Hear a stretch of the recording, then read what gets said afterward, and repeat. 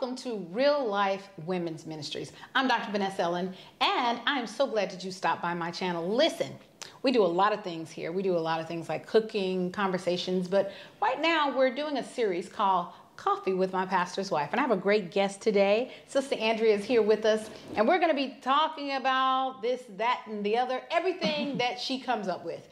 I started this segment of Real Life because I wanted to give space for ladies in my church to be able to talk to me, to ask questions. Because sometimes, you know, you may feel like, man, I'd really like to get to know my pastor's wife, but maybe she feels unapproachable. She's probably not, but maybe you don't know how. So we're going to kind of just demonstrate how to get to know your pastor's wife over a cup of coffee, or in this case, coffee and hot chocolate.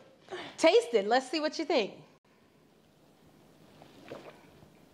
That's really good. Yeah, that's good. That is better than what I normally make. That's really good. So she doesn't drink coffee. So I took and made, I forget what they call it when you mix coffee and hot chocolate. Anyway, let me see. Actually is quite good. It's your new favorite drink. I know. My new hottie. All right.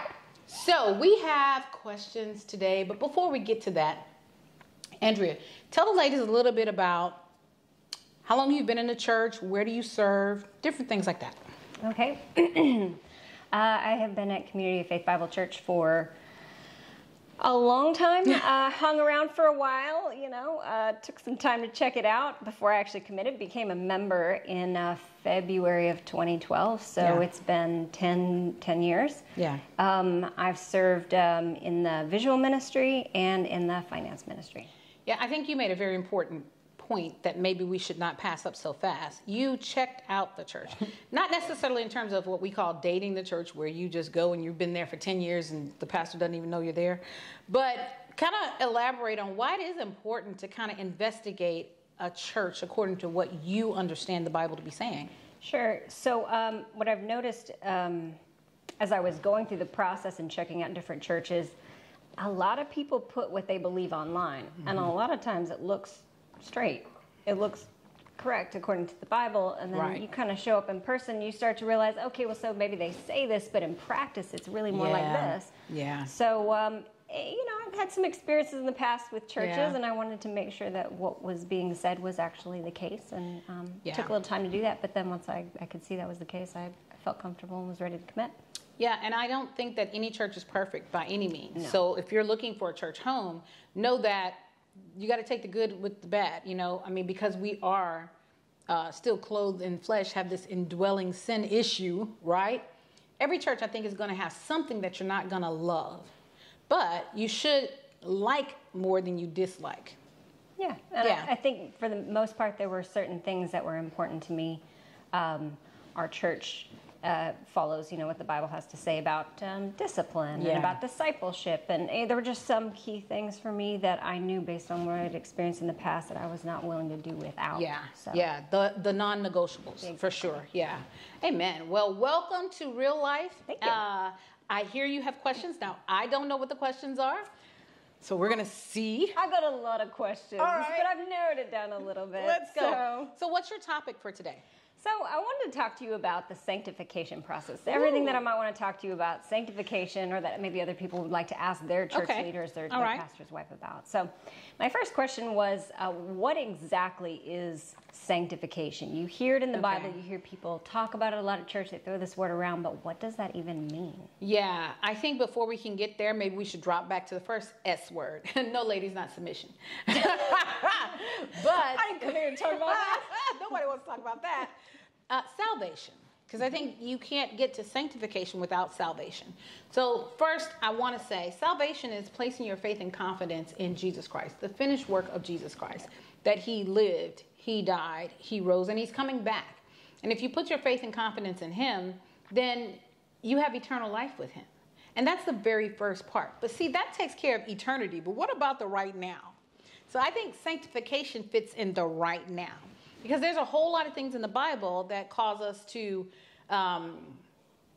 have to learn some things, to grow up some things. It's the putting off and putting on process. So before I was saved, salvation, I did what I wanted, when I wanted, how I wanted, and with whom I wanted. Yeah, can't do that once you get saved. That's what Amen. Said what I said. So once you get saved, there is a way that God is calling you to live, and it's a life of righteousness. You're an image bearer. You're supposed to live according to the way that he would call you to live. That's sanctification, meaning you grow up in Christ. That's a whole pruning, shaping, molding, making process where you're becoming more like Christ day by day. Perfection is impossible and unattainable. However, we're being perfected day by day. So I'm glad you brought that up, because in thinking about sanctification, it comes after salvation. Yes. Salvation is Christ alone, faith alone, in Christ alone, by grace alone. Alone. Alone. Full stop. Yeah. But then after that, we have sanctification. And Paul talks about in Philippians how we're supposed to work out our salvation with fear and trembling. But then also it is the Lord who wills and works in you. How does that fit together? Okay, so this is real good stuff here. But sometimes it's kind of hard for us to completely understand. And I don't know if we ever will completely understand. I think there is the responsibility of man and the sovereignty of God. You know, the two of them kind of go together, and that's how you work that out. So there's the responsibility of man. I am supposed to put off the things of old. I've become new. I'm supposed to now walk in righteousness, explore the Bible. What does he say about being a woman? What does he say about being a single? What does he say about being a wife? What does he say about being a child of God? And begin to learn how to do those things. However, the sovereignty of God in his providential care for me leads me and guides me along the way of sanctification. The Holy Spirit touches my heart, convicts me of sin, right? Then there's the responsibility. I'm supposed to respond to that conviction with confession and repentance. And then they work together. Does that make sense? Yeah, that makes sense. So for somebody who is new to this, why sanctification? What is our motivation for pursuing more? We have our salvation. We skated by. We got into heaven. Why? Why all this extra stuff if we don't need it to get to heaven? Right. Yeah, that's important. There's a difference between religion and relationship. You know, I think a lot of people are happy with their ticket, their fire insurance. I'm going to heaven. But really and truly, I don't think it's really necessarily about going to heaven. I think it's a relationship with a person. It's a relationship with Jesus Christ. And as a byproduct of that relationship, now I get to spend eternity with him. That's eternity. Sanctification is as a result of this relationship with this real person. Man, do I want to get to know him? Do I want to live for him? Do I want to be what he would have me to be? So my desire now is to please him, to glorify him. That's why I put off the old and put on the new, because now I'm in this new relationship. And I want to be pleasing unto the Father now versus pleasing myself, which is what I did pre-Christ. You know, this is what I was doing most of my life until I got saved, pleasing me. So sanctification is because he loved me first. As you said, Christ alone, by faith alone. Because he loved me and I put my faith in that, now I want to grow up. I was talking to Pastor a couple of weeks ago, and he said, if I care about you, and I know something that I does hurts you, how much am I going to want to do that thing? And that kind of stuck out to me. It really is about relationship, and it kind of makes it different between worldly sorrow, where, I can't believe I did that. I can't believe I got caught. Versus, oh man, you know when you hurt somebody you really care about, and you want to make that right, you want to restore that relationship. So that's the difference. I mean, because we could go into this saying, okay, so I'm sealed according to the Bible. Nothing can pluck me out of his hand. But then there's that little verse that says, if you really love me, you'll keep my commands. So see, I think you can't get around salvation. Or the sticky one in Hebrews that says there is a righteousness or holiness apart from which you will not see God. I know. And then there's one that says, examine yourself to see if you are in the faith, as many of you fail the test.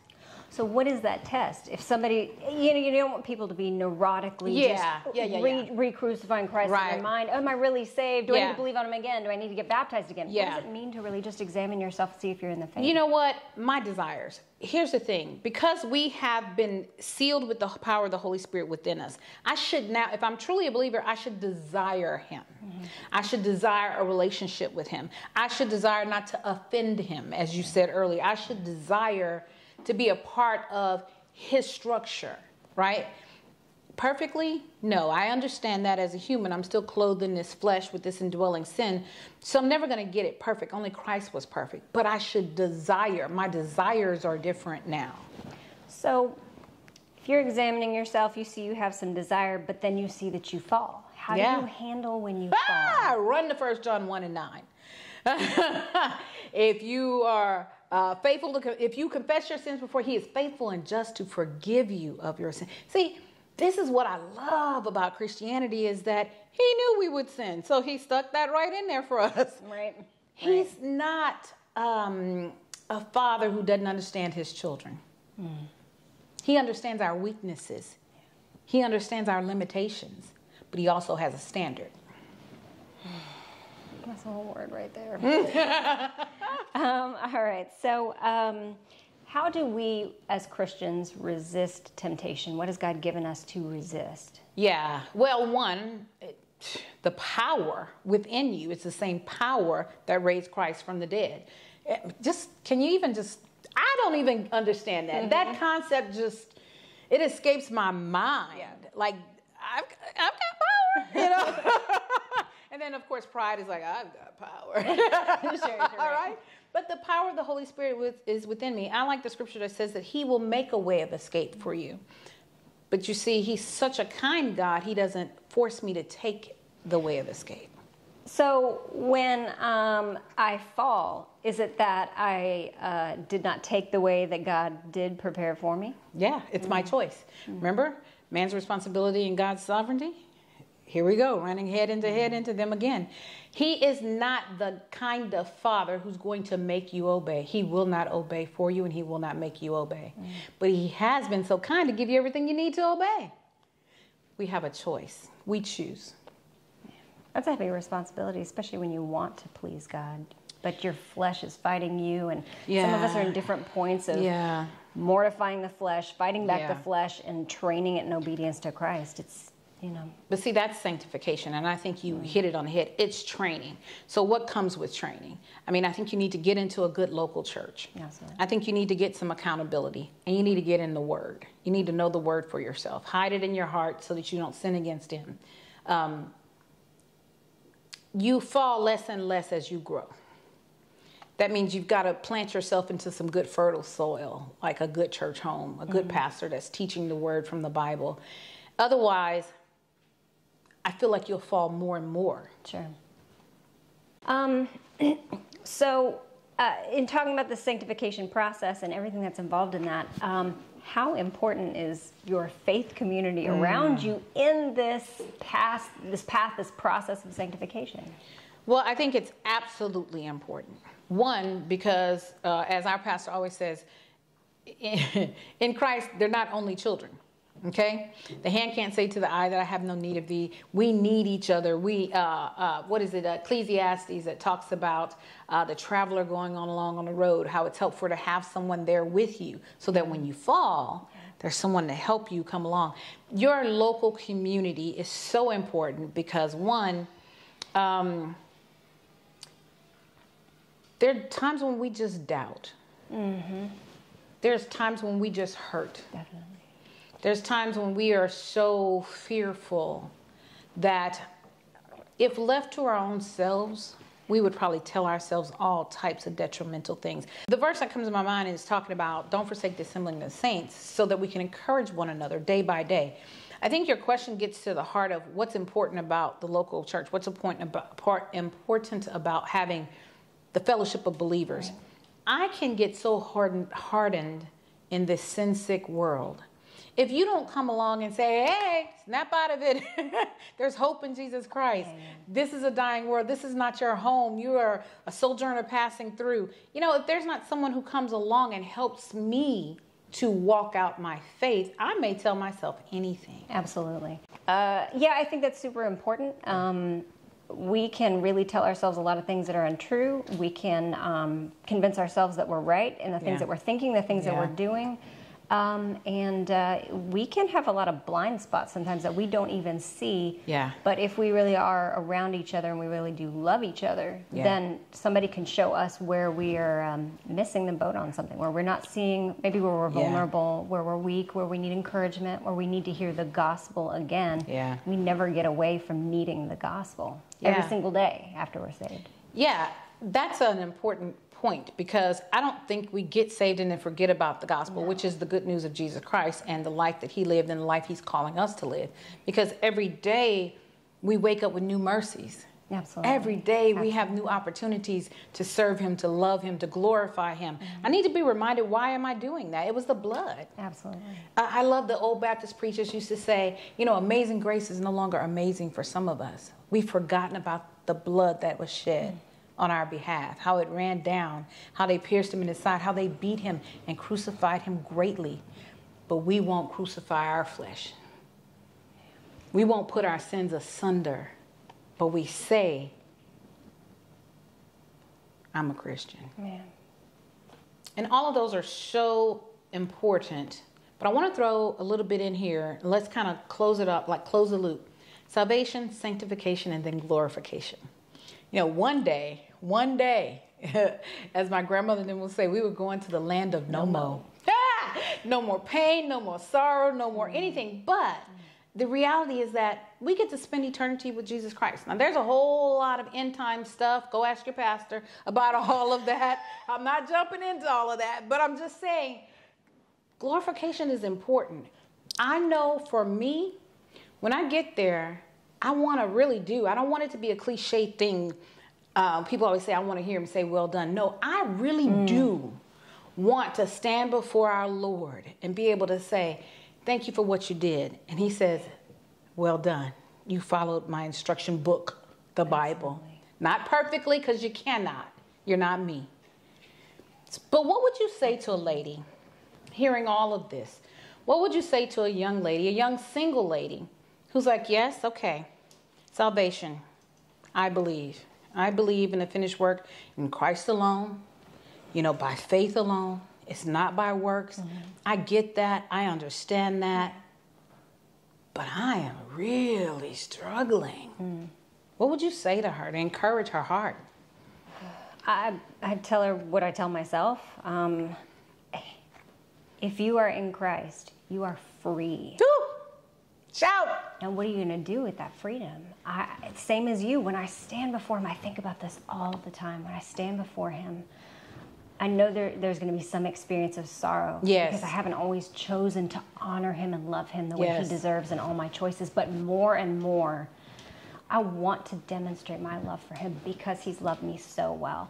I mean, there is not another being alive who has seen me as I truly am and has gone to that length to save me, to rescue me, to love me, to redeem me, to purify me. It just doesn't exist. The love of my life. And do I want to give him all? I want to give him all. So that's what I would say is consider that you're going to stand before your Savior who loves you. And now is the time that you have to take that opportunity to give him all. Not because you have to, because you want to. Because he's so worthy. He's so good, and he's so deserving of it. So just keep the reality that we are going to be with him very, very soon. And now is the time that we have the opportunity to make those choices. And God has given us everything that we need in the indwelling Holy Spirit, in the power of his word, to follow his commands. Because if we love him, we'll follow his commands. If you need, not if, you need, like I need, other believers around you telling you the same thing, pointing out, hey, how about this in this area? Or, hey, have you considered this? Or, oh, please read this passage here. It could really encourage you, or it could really show you something. We need that so badly. Take advantage of the brothers and sisters God's put around you to help spur you on toward that day. That's what we're all trying to do, is encourage each other to make it to that day and be able to hear, well done, my son. Because we're his servants. We want to be faithful servants instead of out here living our best life now and just, Yep. you know, doing what we want to do. And then, oh my goodness, the loss we would suffer for living for self instead of living for Christ. Amen. Amen. Well, as they say, that'll preach. Thank you, ladies. Thank you for joining us. It's been a great time. Now listen. Please, please, please don't forget to like, subscribe, follow, and hit the notification bell so you'll be notified when we go live with other great conversations. And listen, leave us some comments. Let's start a dialogue about this. I mean, maybe you don't have anyone that you can ask about sanctification. I don't have all the answers, and I'm probably going to send you back to you, Pastor. But hey, let's get the conversation going, all right? Leave a comment for us and let us know. Hopefully, we pray that this has blessed you. And if you know someone else struggling with sanctification, please share this video with someone. All right, I'm Dr. Venessa Ellen. This has been Coffee with My Pastor's Wife. See you next time.